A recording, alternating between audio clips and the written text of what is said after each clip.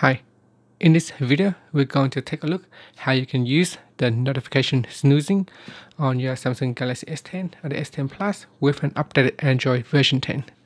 Now first let's swipe down and tap on the settings icon, then tap on notifications. Next, tap on show snooze option switch to turn it on or off.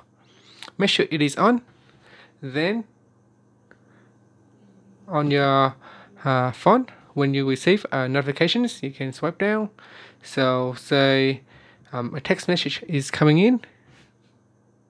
So here I got a new email messages. I'm going to swipe across. So what you want to do is swipe down and open up notifications.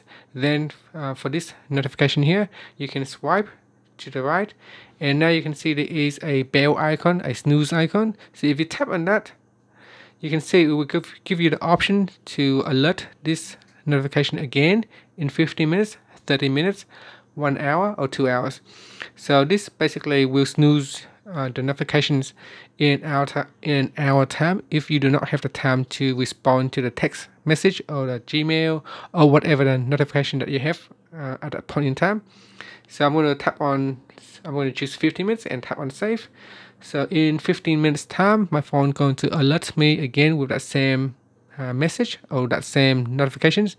And then if I want, I can choose to respond to it, or I can again snooze again if I want. And that's it. Thank you for watching this video. Please subscribe to my channel for more videos.